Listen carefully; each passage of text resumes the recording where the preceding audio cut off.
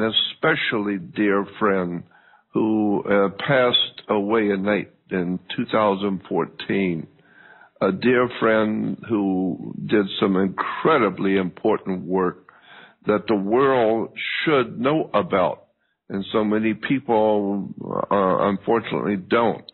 And that was the work of Dr. Roger Leir, L-E-I-R. You can go on the web and type in Dr. Roger Leir, L-E-I-R, and you will see the most fantastic stuff that he was able to do, phenomenally interesting, where he was able to, and he became famous worldwide for doing this particular work. He was a podiatrist and was used to cutting on people and operating, and so he got involved many years ago by chance, and maybe Paul can tell you more about that in a moment, but he got involved, Dr. Leir got involved in alien implants. People were finding, if you fall and break your arm or sprain your wrist or something, you need to get an X-ray. And when people would get X-rays, they would find in the X-ray a little small a piece of metal in their body, in their foot, leg, toe, arm, hand, whatever. But it wasn't bothering them. Normally, if you get a piece of metal inside the human body anywhere, it's going to show itself very quick. But people find that there were little metal particles in their body, and they wouldn't know about it unless they happened by chance to get an X-ray and it showed up. And so for some reason, Dr. Leir, I got involved with one of those cases and decided it was in the leg, I believe, or in the foot of one person. And so he operated and cut into the foot and found this little metal object. And that began a whole operation. That began a whole career for Dr. Roger Leir that he later became world famous for, because he discovered that this little piece of metal was actually transmitting an electrical signal. And they were able to find out. He sent the little piece of metal to I think it was one of the Paul might remember the name of the laboratory. I think it's in New Mexico, and they reported back to him that this metal did not have the ingredients from metals have on the earth. So the metal did not come from the earth, and it was some kind of a device that was beeping, and that had the ability to send frequencies to someone. And that opened up a whole world of research that became very well known among the UFO people, among people in the truth movement. Dr. Leir had discovered that there were implants of some kind, highly sophisticated implants being put into people's bodies that were electrical, that were beeping signals. And he started doing operations on people. He did quite a few and saved these little metal implants as evidence. And there's been some very famous cases about his finding of these metal implants. Now the implication is horrendous. The idea that you can carry inside your body somewhere, anywhere, a piece of metal which is beeping a signal and you don't know it. Well, we can talk about how that's possible, because obviously if you get a piece of metal by chance in your arm or in your hand, it's going to be infesting very quickly, and you're going to see it, and you're going to know there's something wrong in your leg or your arm. and you need to have it removed quickly because the body will show you that you've got something that's foreign to the body and it wants it out. But these implants, nobody knew were in their body, no matter where they were, until they happened by chance to get an X-ray, and the little beeping implant began to show up on X-rays. That's the only way they knew it was in there. We could talk about how that was possible later. But Dr. Roger Lear has written many books and traveled the world, and I do mean traveled the world. He was all over the earth continually, in Asia and Africa and Europe. In Russia, he went all over the world giving lectures to audiences about the medical findings that he was having in taking these little metal implants out of human bodies. And so, and he, as I said, he wrote many books about it, and there are many videos out on the YouTube with Dr. Roger Lear. So you go to the YouTube after the program and go to YouTube and look up Dr. Roger Lear, L-E-I-R. And you will see him doing the operations. He will explain to you what he's doing, how these things operate, how they work.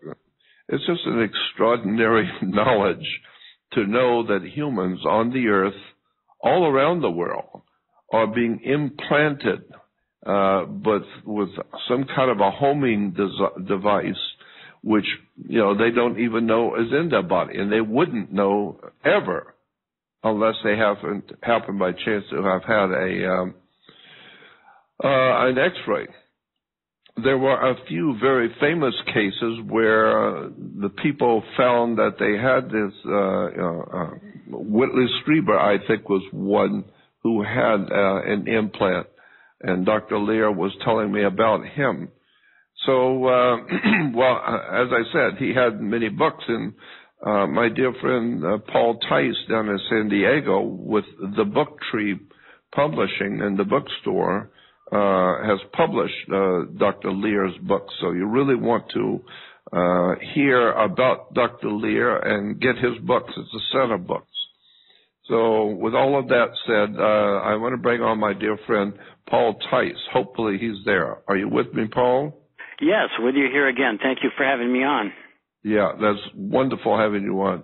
Paul and I have been very, very close friends for many years. We've had so many opportunities to meet strange and interesting and fascinating people together and to know these people and work with them.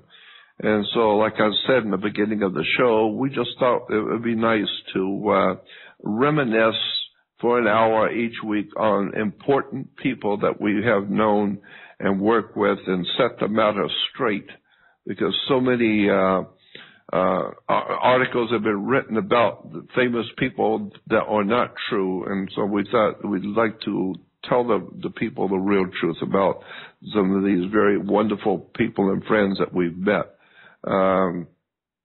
So Dr. Roger Lear is the subject for tonight. The doctor in Los Angeles who had been taking alien implants, and that's the only word you can use is alien, because it was not even the metal itself did not have the qualities that metal does on this earth. So he was able to establish that the metal, the superstructure of the metal itself was not of this earth. So somebody was implanting humans like we do, animals and dogs and cats and animals, for whatever reason.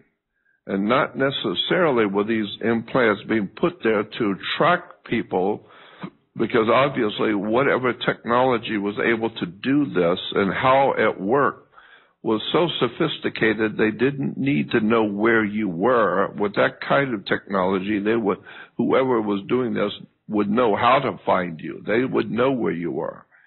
So what were these implants really doing, and what were they all about, and who was putting them into people, and how was it possible that they were found deeply inside human bodies, in their feet and arms and legs and hands, but deep inside, where you'd have to, like Dr. Lear did so many times, have to go in and cut and go way inside the human tissue to find it, and then to cut it out and bring it out and put it out for people to see, and then send it to laboratories for governmental laboratories to test and see what these things were. I just think the whole subject is just absolutely a mind trip, thinking about how we humans are being tagged by somebody who has the technology to do that, and do it in such a way that your body and you both will never know they did it. I know how Dr. Lear has talked with both of us, but he talked with me often about how these things work, and we'll talk about that a little bit later, and why the body did not recognize the piece of metal as being foreign to the body and cause an infection. So anyway, so what I was saying about the Book Tree Publishing, Paul Tice has got all of Dr. Lear's books. He was a publisher of Dr. Lear's books, and so he has a whole series of very important books from Dr. Lear that you want to know about and you want to get. So with all of that being said, let me bring Paul back on so that I'm not hogging the whole show. But I'm just so very impressed with the work that Dr. Lear was doing. I want everybody to appreciate and understand how important his work was when he began to show the world that we humans are being implanted with some kind of an electrical device which is beeping a signal, and we'll talk about that signal too in a little bit later. So, Paul, you have published books by Dr. Lear. You have them now, I'm assuming? Yeah, we'll always have them because of his work being of such great importance. Dr. Lear was an extremely intelligent man. He was a highly respected doctor in Los Angeles, podiatrist, as you mentioned. And what happened was he developed an interest in the UFO field. So he started to go to a few of the conferences and things, and as he explains it, somebody approached him after one of these conferences and asked him if he was a doctor, because they suspected that they had some kind of an implant. This was a woman, and so he thought it was the most ridiculous thing that he had ever heard. I mean, to him, he had never heard of such a thing, and he didn't really believe in it. And then he went to another conference and was approached by this same woman afterwards, and she said, "Please, Dr. Lear," she says, "you're a doctor. You're the only one. If you're interested in this subject, please believe me. There's something going on here, and I would like it if you would please be able to take this out and get it out of my body, because I know that it's not supposed to be there." And so, he thought about it and decided, well, okay, I guess I'll do this, and he did it, and he was one of the first people, if not the first person, to ever remove something like that. And from there, he became convinced that definitely there is something going on. He went on to remove a number of implants from various other people, and some of these people would have hypnotic regression and recall the fact that there were beings in their room and they were brought somewhere, and they felt a pain, and all of a sudden, later on they're able to regress and remember this and look and see that there's a scar in this particular area. And other people had no idea that any of this happened. Suddenly they would discover some kind of a bump or a scar that they had no idea where it was or where it came from. And they would their personality would change just a little bit or something strange, just enough so that they'd know that, and with no explanation with this thing being in their bodies, they would suspect that something like that had happened. And all of them, I need to throw this in too, all of these people that he operated on, they had no scar tissue on the outside of the body at all. There was no way to tell because whoever, whatever it was that was able to go in, cut into your body and connect this little electrical device, but then coming back out of your body did not leave a scar, period. There was no way to tell that anything had been, nothing was in your body that you could see or feel. And Dr. Lear told me one time the reason, a couple of things about these little devices. One, as he said, they were electrical, and they were sending out signals. And the particular signal that all of these little devices was broadcasting on was the same identical frequency that NASA has developed for their space flights. And it was a very, very secret special frequency that only NASA was allowed to use, and that even other governments in the world did not know about this frequency, and Dr. Lear didn't even know about it until one of the laboratories that he sent these things to be tested to see what they were. One of them happened to tell Dr. Lear, and incidentally, the frequency that this little object is beeping on is a particular frequency that the astronauts use to communicate with Earth. And so that was interesting. And then Dr. Lear confided in me also, how did these things work if they were electrical, if they needed to be, have a battery or something. And he said that whoever was putting these little devices in you was able, they had the technology and the brilliance to know how to connect their little devices to your nerve endings in your body. And they would pick a larger nerve ending and connect it to this little object so that your biological electrical body, the electricity your body produces 24/7, that's how you are able to move and to live, is because you're a biological, electrical, or a battery, so to speak. And so these little objects would be connected to a nerve ending which fed electricity to these little beeping instruments. So that's fascinating. And he said in the second part was why the body could not see them, and you would not necessarily feel them, unless, of course, they were very close to your skin where you could actually feel it, but just touching the spot. But most of them were deeply embedded in the arm and leg and whatever, so that you wouldn't know they're there unless you took an X-ray. Well, he said the reason why the body did not, on anyone, the body did not report something foreign in it is because he said they discovered that these little electrical devices, very small, but they were covered with he said a plastic-like, a cellulose or plastic-like film wrapped around these devices, as if they took the device, connected it to the nerve, and then dipped it into some kind of solution which sealed it. And in that plastic sealing of this device, your DNA from your body was in that plastic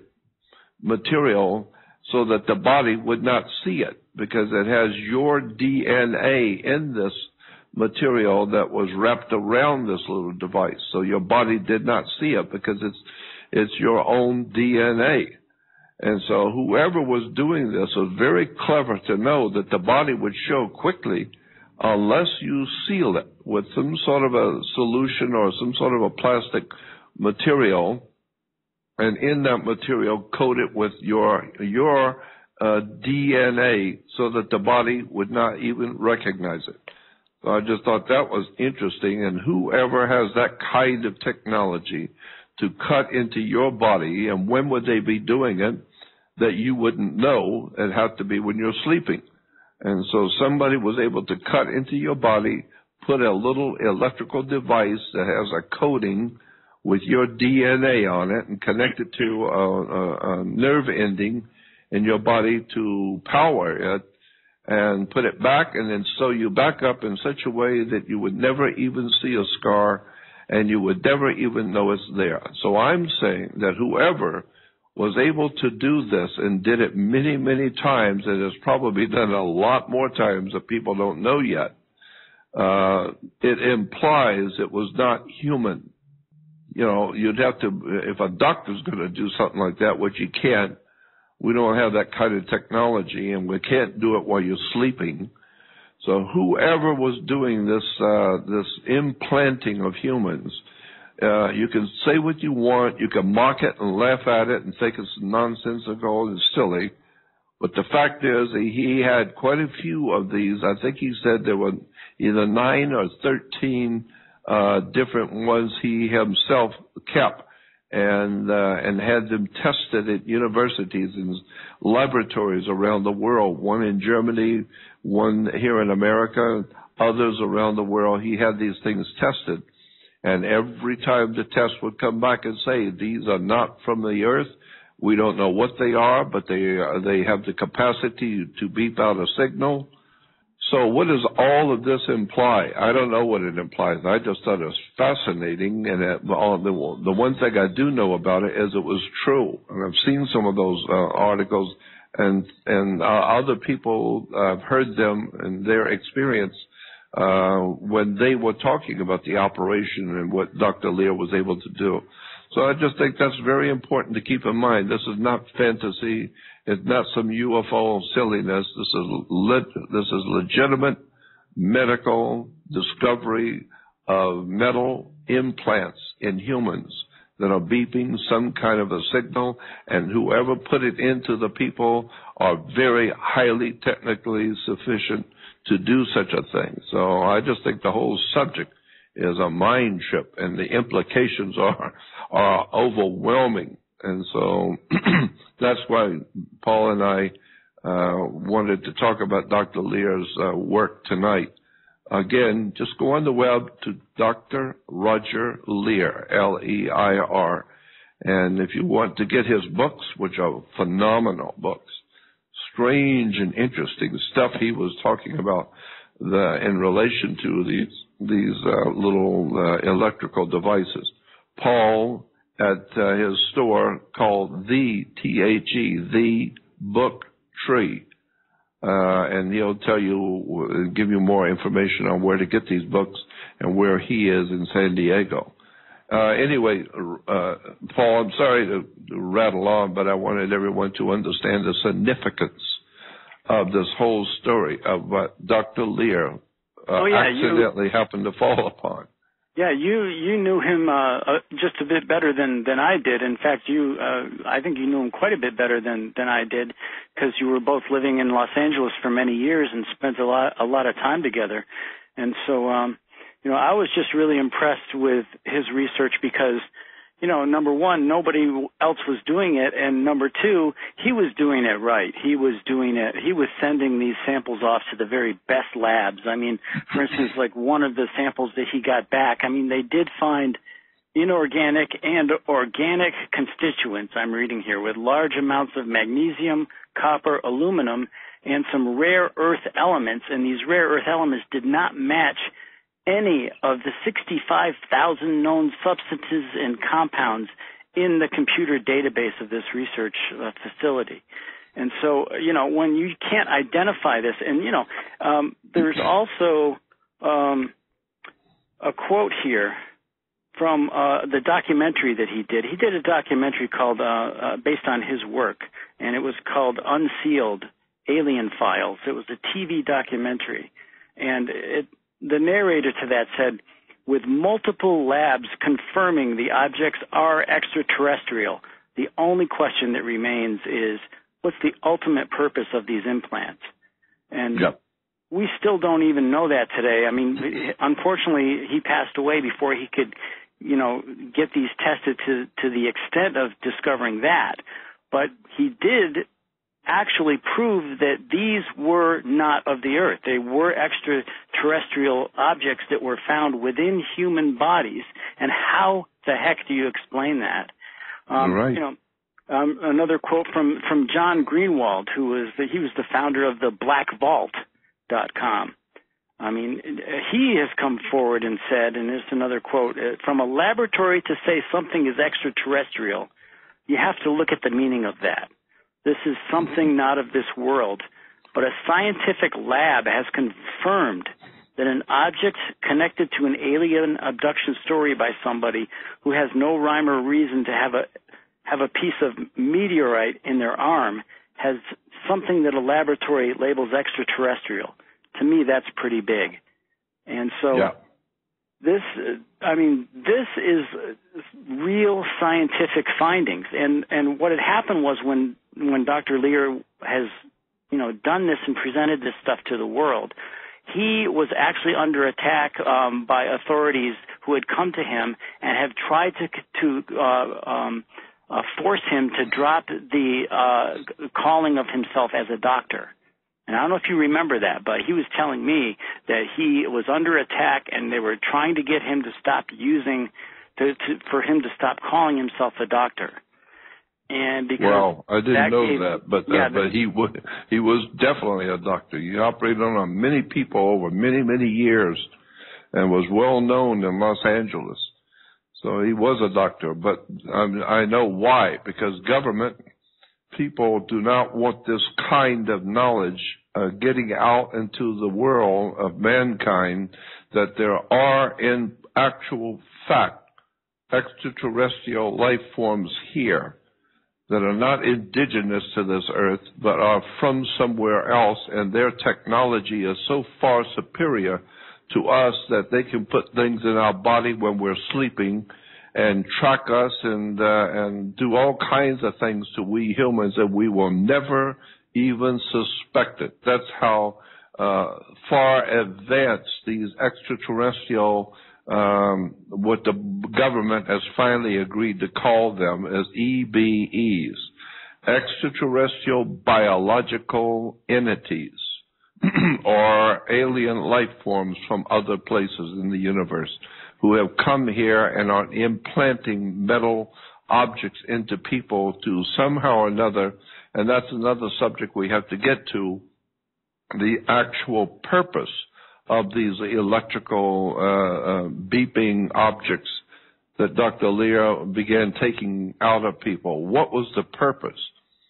And I asked him one time, was it to track you, to know where you're going and to track you, which was, you could do with a car, and you could do with, if you have a little beeper, you can stick it on the car and then you can watch where it's going.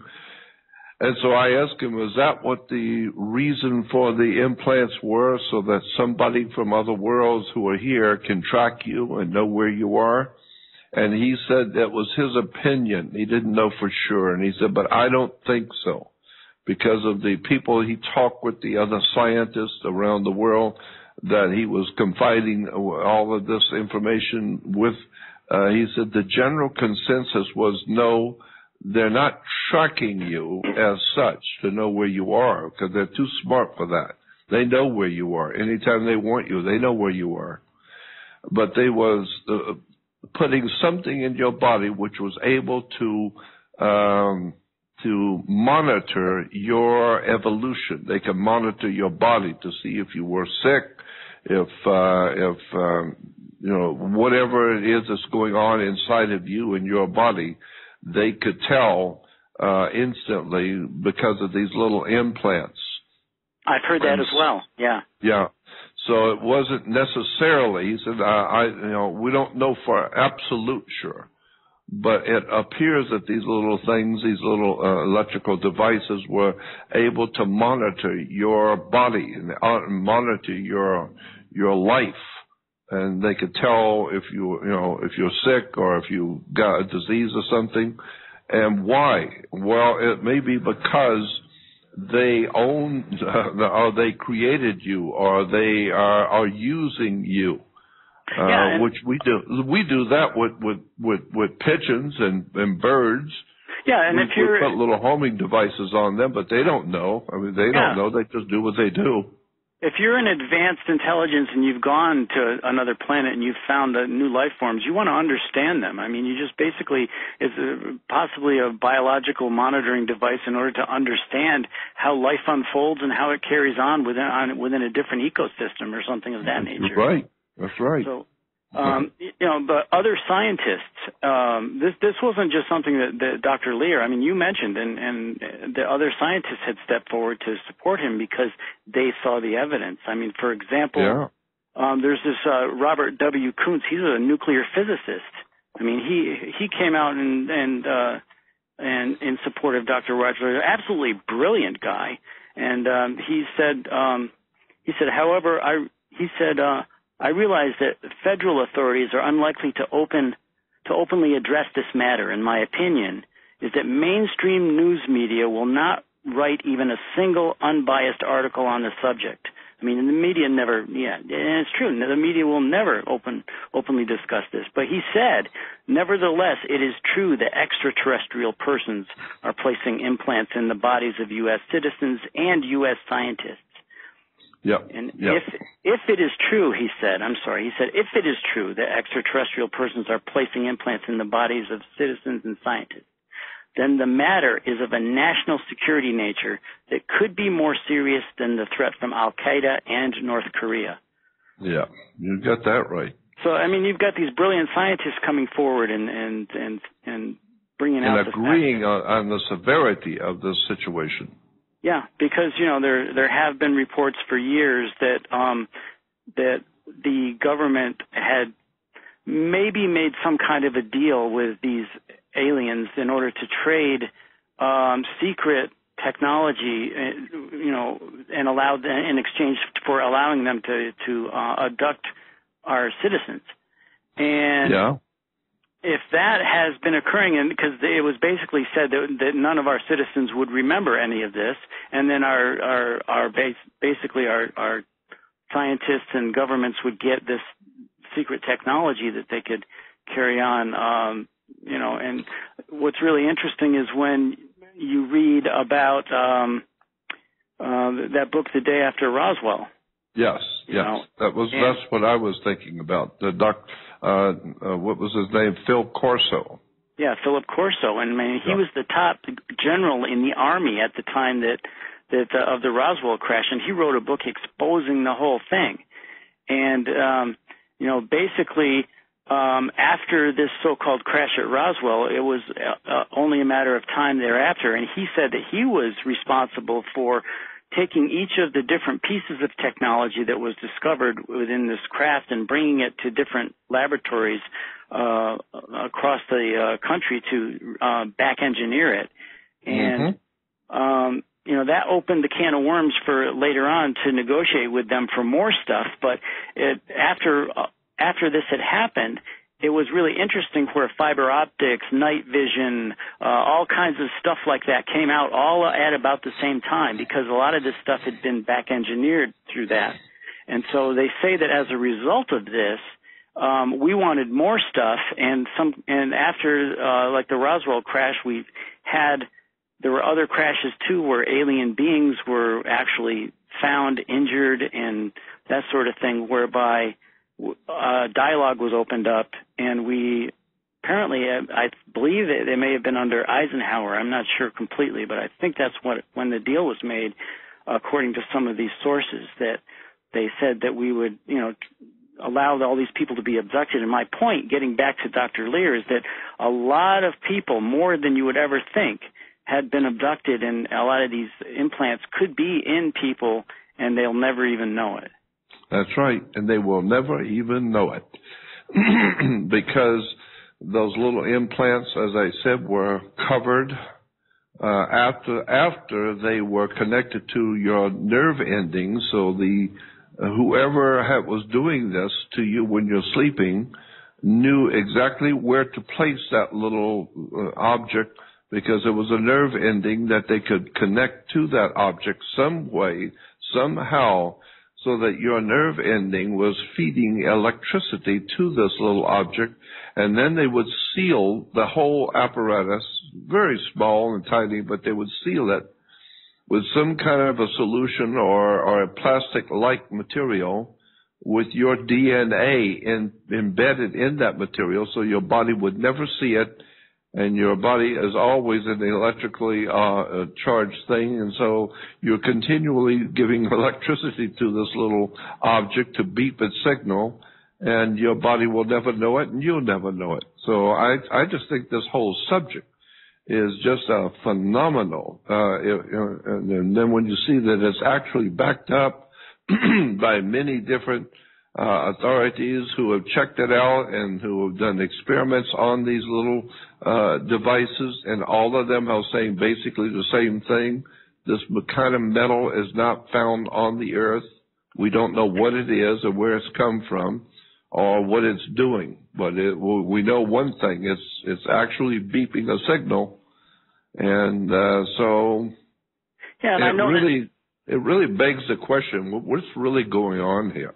Yeah, and I know that, there are people who have claimed to have had implants and had scars as well, and that may have been early on in the game, but you're absolutely right about the fact that, in Dr. Lear's, his first book, The Aliens and the Scalpel, he talks about how that was the one thing that really blew his mind, is how many different nerve parts of the different nerve receptors were actually in these implants, so that it just kind of almost attaches into your nervous system, and then that could be what you're saying is monitoring, what they're monitoring. Because when you've got all these nerves, are they monitoring? Yeah, when you've got all these nerve receptors in the actual implant that are connected to it, or in either a symbiotic way or directly in some nature, then there definitely would have to be the reason behind it would have to be to monitor that in some way. So it makes sense that on a certain biological level, there's being studies being done in that respect. Yeah, and he said, Dr. Lear told me once that he had talked with officials, and they told him that this particular beeping signal was, as I said before, was a very readily well-known signal to those in the position to know about it, that was used by NASA to communicate with the Earth and with their satellites. And with the astronauts, it's a particular signal that nobody is allowed to use. Period. It is so highly guarded, frequency, and no one is allowed to use it ever except NASA. And then he said, but these little devices that he was taking out of people's bodies were broadcasting on that particular frequency. So as clever as we are and as smart as we think we are, somebody was able to very simply, like an adult to a child, was very simply able to take what you think is so important and so well hidden and laugh at it and put it into a little metal device and use that as a transmitting signal. So it's not only showing that whoever's doing this is superior to anything we have at NASA, far superior to any kind of minds and brains that we have on the Earth today, is so far superior that it's just mocking us. It'll use our most important frequencies. It will put implants into your body in such a way you'll never know it. They're playing with you. They're playing you for a fool. And it's just amazing, the technology which is all around us and in us, and we don't even know it because it has nothing to do with football or anything important. Well, Dr. Lear was also, because he was privy to such incredible evidence, he became really interested in trying to prove that they were here in other ways. So what had happened was in 1996, there was this UFO crash in Brazil, and in fact, that's the title of his second book, UFO Crash in Brazil, a genuine UFO crash with surviving ETs. And this thing in Virginia, Varginha, in a small town, very small town in Brazil, in broad daylight, there was a crash, and there was these aliens that one of them was, these three girls were getting out of school, and right in the main part of town, one of these was running around, and they had cornered it in like a back alley, and it was crouching against the wall, and they were scared to death of this thing. Another one had broken its leg. The fire department showed up and used nets to actually catch it, and they brought it to a doctor. And he was told, but the military had shown up by then, and they brought this being into this doctor's office, and they put armed guards outside the door, and they would not allow this doctor to leave until he actually mended the broken leg of this being. And Dr. Lear went all the way down to Brazil to interview all these people and find out about this, because when this happened, it was amazing. Actually, when this happened, it was reported in the Wall Street Journal. Now, because it became such big news, and it was something that was very credible. I mean, when you get a report like this that shows up in the Wall Street Journal, I mean, that just doesn't. That's not the National Enquirer by any means. No, and he went down there. I think he was invited to come down and check out this whole situation. By A.J. Gavard, I think. Yeah. Yeah, and he was very interested, as you said. He became very, very interested in researching the whole idea of extraterrestrial alien life on the Earth. Yeah, and he was a doctor. He had a lot of stuff to talk about. Yeah. So he interviewed the doctor who actually repaired the leg, and the doctor, told him the whole story and everything.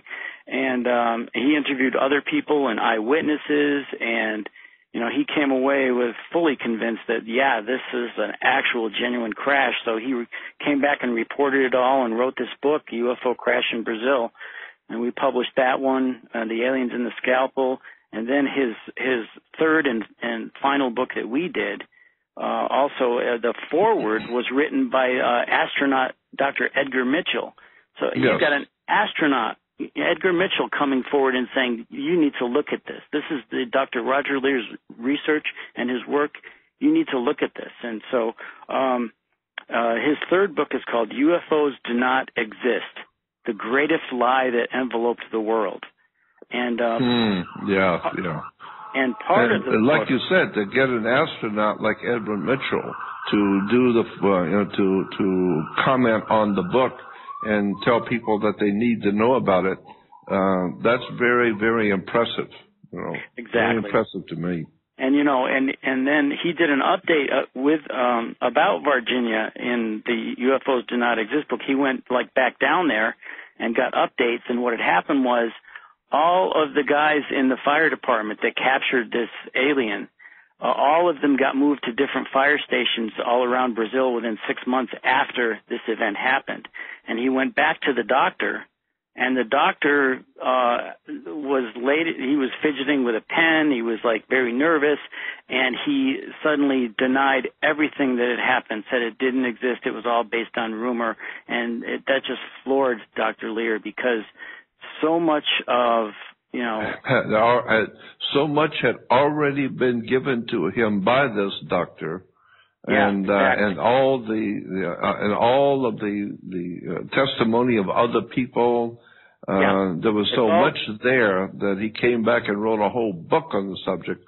Yeah, but then to find out that Brazil was acting like America. If you know something you're not supposed to know, you better keep your mouth shut, and your life is in danger. Yeah. So, but we do have these 3 books by Dr. Lear: The Aliens in the Scalpel, UFO Crash in Brazil, and UFOs Do Not Exist, The Greatest Lie That Enveloped the World. And the interesting thing about Dr. Lear's work is that nobody's doing it anymore. And it's a real shame because he proved beyond the shadow of a doubt that this was something that was not of this earth. And probably he's the only one who has ever proven that extraterrestrials had to have been here, because you're finding these implants in people and it's not coming from this planet. So right. How do you explain that? I mean, he's the only one who's actually proven this. And in these books, in the back of Aliens in the Scalpel and UFOs Do Not Exist, there's such highly technical scientific data and information and results of studies there that a lot of it is beyond me. I mean, I'm not a scientist, but then you've got people, credible scientists, coming forward and saying, yes, this matches up. This is, stuff that is scientific evidence that it's valid. And I've heard scientists say this is about as scientific as you get. All of this information is right on target. We just didn't know about it. But Dr. Lear was telling us, and now we look at this and we're finding out everything checks out, and that this is very legitimate information that's telling us that we are not alone in this universe, and that somebody came here from somewhere else and are very highly technically brilliant intelligences who can operate on humans, and we will never even know it. Our minds, we won't see it. We'll never know it. They wipe it out of our memory and fix it so that we don't see any scar tissues. And we go through all through your life and never realize that you've been somehow or another being tracked by an electrical device. Well, other doctors who are capable of doing this type of work and are of the mindset that Dr. Lear first had, was that this is crazy and it could never be real, it's just National Enquirer type stuff. I mean, Dr. Roger Lear was there. He was of that same mindset, but he was bold enough and curious enough and even compassionate enough to want to try to see if there really was something there. And it blew his mind, and it set him on a course that, no one else has been on, except maybe someone in the future who might maybe check out his books or check out the factual scientific evidence and maybe be convinced to take a further look at this and continue on the work in some way. Well, I met a surgeon, a doctor, a very, very impressive doctor, contacted me, and I met with him. And he was on call 24 hours a day as a surgeon in Los Angeles, and he was telling me about his investigation of Dr. Lear's work, and he was saying, the stuff he was talking about, other surgeons and other doctors would only they would know those terms that Dr. Lear was using.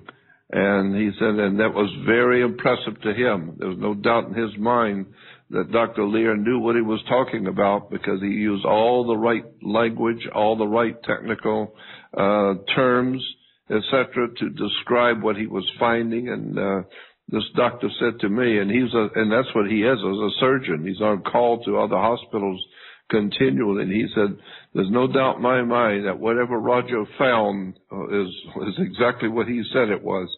And so that's interesting. The other doctors are recognizing that Dr. Lear knew exactly what he was talking about. So, yeah. And then in this last book that he wrote in 2014, UFOs Do Not Exist, The Greatest Lie That Enveloped the World, I mean, he had just finished it, and we got the proof, and we were sending the proof to him for final approval, and then he passed away. And I mean, he just barely got this book out, and when you look at this book, it is monumental. I mean, his best proof is in there. This is the one where he lays it all out.